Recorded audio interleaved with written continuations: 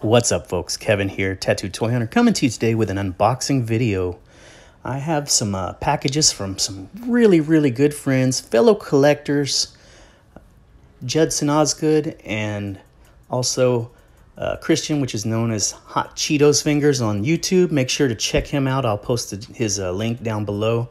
Amazing content, such an amazing creator as well and customizer. Really love his work.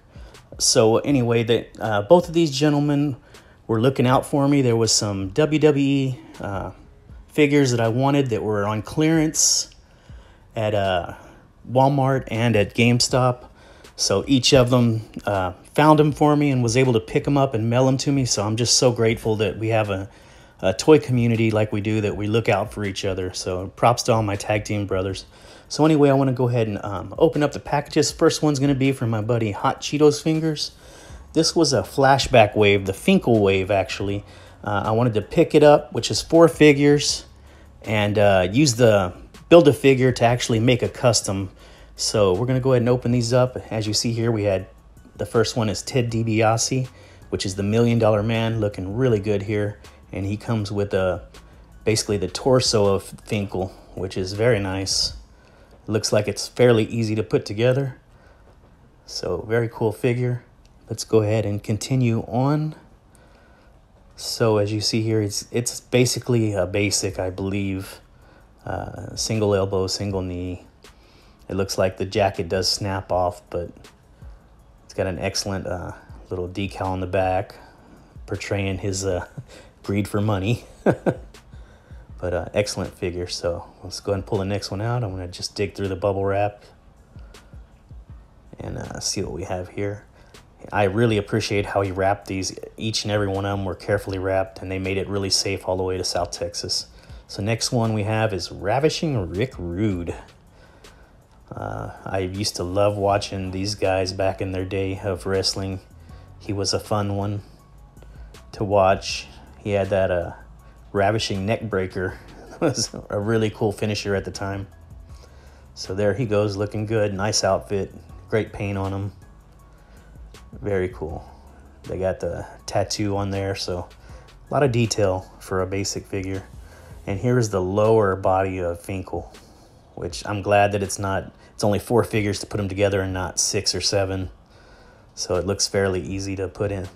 You just got to port these 2 pieces together. Kind of not wanting to go in, but I'm sure I can get it to pop in there. So looking really good so far. Okay, let's go ahead and pull out the next figure and see what we got here. I'm gonna have to, this one's taped up really well. So let's go ahead and slice through this really quick. And this is one of my favorite old-time wrestlers, which is Sergeant Slaughter. He had his own, I believe did he have his own show? I remember him coming out in G.I. Joe as well, and he was just such a great personality. He looks really good. He comes with the arms, which is cool because one of them actually has the microphone attached. I like that. Also, he has his headgear, so if you want it when he turned heel, and glasses. So he looks really good. Love these little accessories. I'm sure I can use them. Sergeant Slaughter. Wouldn't it be cool to get a 6-inch G.I. Joes with a little more articulation? That would be awesome. So that's 3 of them. Just gotta snap the arms in into the sockets here, but we'll get it put together here.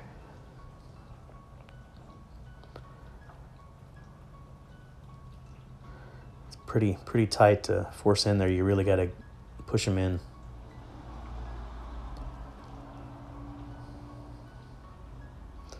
So anyway, I'll get it to stay. Giving me a little trouble on the left side.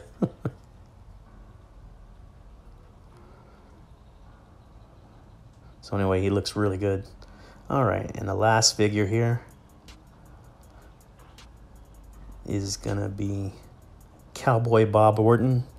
I don't really recall watching him too much in his time, but it's a cool figure nonetheless. I love that he comes with the hat Now, I found 3 of the 4 of these at my Walmart on clearance, but they didn't have the 4th, so I kind of passed on them. But luckily, Hot Cheetos Fingers was able to pick up all 4 for me. So here he is, basic figure. Looks really good. Love the hat as an accessory. So these are the 4 figures. I think they look, they came out really well for basics.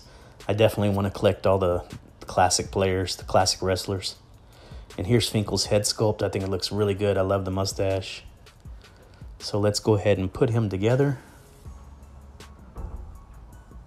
And here we have him. We're here with the legendary, one and only WWE Hall of Famer, Mr. Howard Finkel. Hi, Joe. How you doing? Good. How are you doing, Howard? I'm doing fine. Looking forward to this interview. Now we're here at Rhode Island Comic Con. Legendary commentator Howard Finkel, and he looks really good. I may, if I can pick up this wave again, I would like to use the body mold to make a Mean Gene is my plan. There was a Mean Gene flashback series wave, and Seth Rollins actually comes with Mean Gene's head, so if I can just get the head, I would make him. So next package we're going to open up is going to be my buddy Judson's figure, Fear the Beard, our fearless beard king. And he sent me a really nice card. It's hilarious. I really appreciate that, and it's medical, so that's really cool. I appreciate that, buddy.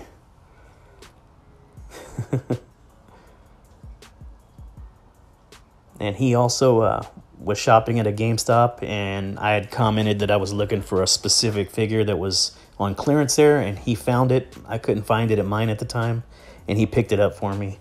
He also sent me in a little extra, which I really appreciated. I wasn't expecting it. It was a surprise, and I really love it. I've seen these figures before, the Barf Buddies. These are really cool-looking monsters, and you can actually put slime in them, and they pour out, and they got like eyeballs, and it's just a really cool figure. I love the box it comes in, like if it's being held captive, imprisoned. Here's the wave. Now that he sent me this one, I definitely probably want to get the rest. And here's the trigger in the back. You can pull the little plunger, and it makes him, as you can see, open the mouth. It's really, really cool. So I want to go ahead and open this box up real quick and take a better look at him. So let's see. I'm going to pull my knife out, cut the little piece of tape. I really want to keep this box in a condition, though, because the box is so cool. I think it would look good to display the box as well, just on the account of all the decals all over it, the way it was printed. All right, so let me just, here's the goo. So I just got to force this plunger through the back of the box, and we should be able to get them out.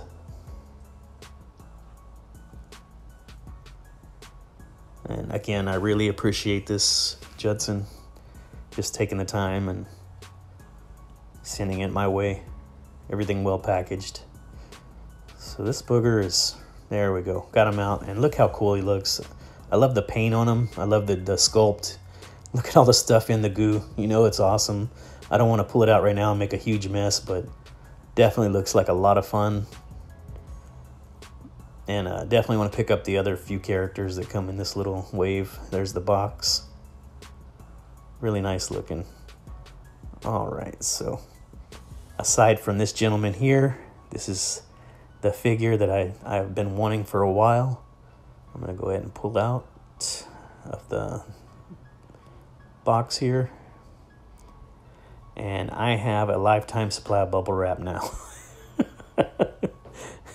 I need to figure out a place to save all this bubble wrap so when I send my stuff off, I won't ever have to buy any again, apparently. All right, so still in the GameStop bag. I appreciate that. And as you could probably already see, it's one of the WWE retro figures. I love how they come in this box here. It looks so cool. Like an 48 longitude. 48 longitude. 36 latitude. 36 latitude. Go, go, go. Fire in the hole. Fire in the hole. Where's that voice coming from? Happy 4th of July weekend, everybody. It's going to be a blast. And as you can tell, it is Macho Man Randy Savage, one of my favorite old school wrestlers. He was such a personality. I just got a kick out of every time he'd talk. Oh yeah, Macho Man Randy Savage. I love that he comes with the Stars and Stripe outfit, the cowboy hat, and his glasses are amazing. Here he is out of the box. Look how great he looks. I am like super impressed with him. Double knee. He's got some great articulation, as you can tell. You can really get that leg back there. They did a great job. I wish they could have painted the pins to match the outfit, but I'm still very happy. Look at the accessories. Sorry that I'm shaky. But that cowboy hat is amazing. I actually saw someone in our toy group called Plastic Cannibals post a picture of his Marvel Legends Deadpool, the one in boxers, wearing these sunglasses and cowboy hat. I always thought it was really cool that he did that, so I really wanted to try that on my own when I got this figure. So look how well he looks. I think this outfit may snap off here. It's really good looking. Definitely a very cool character to add to my WWE collection. All vintage wrestlers. Of course, he's no longer with us, so that was a shame to lose him at a fairly young age. But excellent, excellent figure to represent him in. All right, so I'm going to go ahead and pull out my Deadpool, and here we have Deadpool, Boxer's Deadpool with the hat and the glasses, and I think it looks hilarious. It's totally Deadpool's personality to do something silly like this. So I really wanted to try this out. So here we go. This is what I unboxed today from my really good friends. Again, I want to give a shout out to Judson and Christian, HotCheetosFingers on YouTube. Make sure to check them out. Thank you so much. I really enjoyed getting these figures, and I can't wait to display them. Still looking for a ring, but I can't wait to display these guys. Very, very happy with this unboxing. So anyway, guys, this is Kevin the Tattoo Toy Hunter. Never give up that hunt. Pew, pew, pew, pew. Y'all take care.